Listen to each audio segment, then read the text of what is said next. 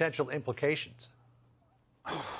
John, this is the huge, significant event that we're just tracking in just the last couple of minutes. According to a senior U.S. official and according to reports on the ground, a Russian missile fired from somewhere off of Ukraine went into Ukraine airspace, but then veered into eastern Poland and actually hit a target, not a target, but a site in eastern Poland, killing 2 people. This is the first time something like this has happened. This triggers all sorts of questions about what the reaction could be from NATO. I think we all know now about that Article 5 of NATO, that any attack on an ally of the United States, of a NATO member, would trigger some kind of response from NATO. So again, breaking news just about the last 10 minutes or so. We are tracking it. We'll give you more as we know about it. But yes, let's talk about this huge barrage of missiles that hit Ukraine today, the biggest barrage of this entire war. We heard a few hours ago the air raid sirens. We heard explosions. Take a look at what we saw. What happened is a Russian missile was flying over this residential area. It was shot by Ukrainian air defenses. Some fragments hit that building, caused a hole, caused a lot of damage, and then pieces of that missile fell down into the street. You can see it right here being taken away by officials.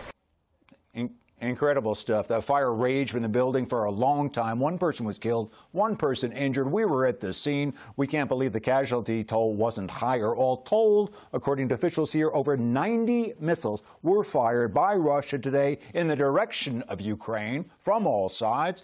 Ukraine says it shot down around 70, but the rest got through. Once again, those hitting power stations and other parts of the electric grid here, and that's knocked out power all over. Millions tonight here in Kyiv and across the country are without electricity. The president's office here said it was Russia's response to Zelensky's video message to the G20 summit today, demanding that Russia withdraw all of its troops from Ukraine and all of its borders be restored. Others think it might have just been payback for that spectacular retaking by Ukraine of the Russian-held city of Kherson. But again, back to the breaking news that we're following here, John and Sandra, potentially immensely significant.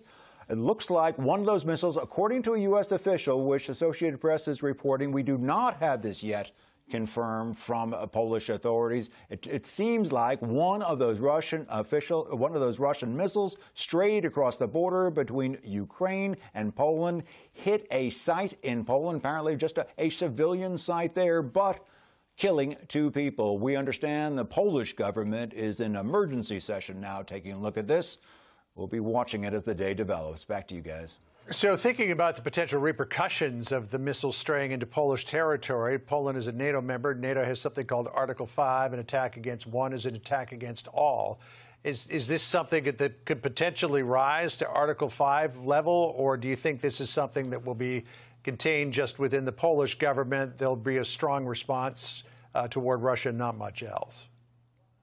We can't predict that at this point, John, but certainly throughout this entire war and prior to this war, prior to February 24th, that has been the risk. That has been the danger that the U.S. and NATO allies have been very concerned about. NATO has been worked hard to prevent this war from happening, essentially because of this kind of danger. And it has flatly stated before and during this war that if Russia decided to intentionally attack any NATO ally, there would be a NATO response. And frankly, according to the NATO charter, John, that could be very strong. Is this an intentional attack? Is this a mistake? We will see again in the next hours. We're waiting for a response from NATO as well, how the alliance handles this. Back to you.